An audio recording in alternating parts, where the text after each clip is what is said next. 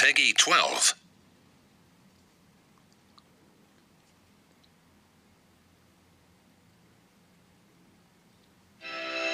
In ages long past, it was believed that Mother Dana was indestructible and everlasting. That was 300 years ago.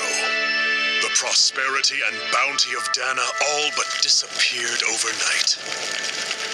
No pain, no face, no memories. I only know one thing about myself, and that's that I'm a slave. I was born ready. Now can we get this show on the road? But for what? What are you fighting for? To free the Danans from the yoke of their abusive oppressors. To break the shackles of our enslavers. We've got a better chance working together. To live and taste freedom! I may be giving you the sword, but you still need me to unleash its power. Try not to forget that.